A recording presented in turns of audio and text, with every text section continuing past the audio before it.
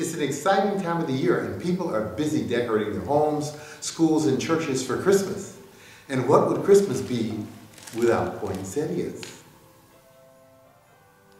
Have you ever wondered why this plant? And where did it come from? As with most things, it has a history.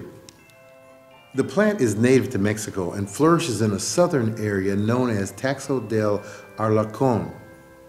And the Aztecs called it, just check the screen out because I'm not even going to try to pronounce that.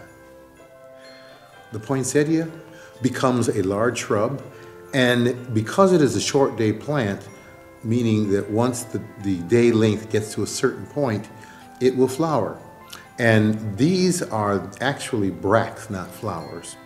And these are the flowers right here in the middle. A bract is a modified leaf. The plant had many purposes besides just decoration, such as they extracted a purplish dye from the bracts and used it to dye textiles, and it was used in cosmetics. And if you were to break a stem, it has a milky sap, which we call latex, and they would make a preparation from that in order to treat fevers. Robert Poinsett, who lived from 1779 to 1851, is the origin of the name of the plant, the Poinsettia. And he was the son of a French physician, and he was the first ambassador to Mexico under President Madison. And he was very much interested in botany, and he brought back some samples to his plantation back in 1828. He had some hothouses.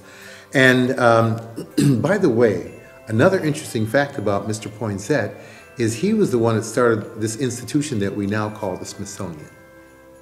I thought it was kind of cool. Now, he was really impressed by the brilliant red blooms, which, as I've already told you, those weren't the actual flowers. Those are the modified leaves called bracts. And he started propagating them in his South Carolina propagation houses. Well, since he had this new discovery, he decided to send some to his friends around the United States, and they found their way to a man named Mr. Buist. And what he did was he was thought to be the first person to sell them under the botanical name as a plant to be desired. Now, the name poinsettia was thought to come into use, common use, about 1836, about a year before Michigan became a state. Later on, Congress honored Mr. Poinsett by setting December 12th, the anniversary of his death, as National Poinsettia Day. Now, how many of you knew that? Now, you know, this date of his death is kind of heavy, but the day was meant to honor Mr. Poinsett and encourage people to enjoy the beauty of this popular holiday plant. Just how popular is it? Today, the poinsettia is grown in all 50 states, with about 34 million plants sold. Now remember, not all plants are sold, so there are probably some that just get thrown out. But California leads the way in production in terms of 6 million pots. And the poinsettia is the #1 potted plant in the United States, and it accounts for 23% of the total. Now, most people are familiar with the red poinsettia, but there are cultivars that have bracts of different colors, such as pink, white, yellow, variegated pink and white, salmon color, etc. And there are new cultivars being released frequently.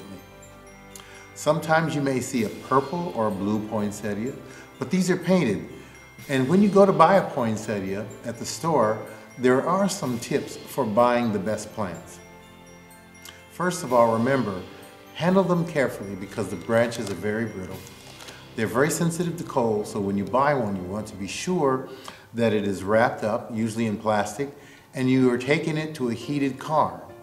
And if you're going to be doing some other shopping where the car will cool off, it's best to buy your poinsettias last. One of the secrets to buying a good poinsettia is to know how old the plant is. If you look at the top here, remember I told you these are the bracts, and in the middle here are the flowers. And the younger plants, you will see unopened flowers.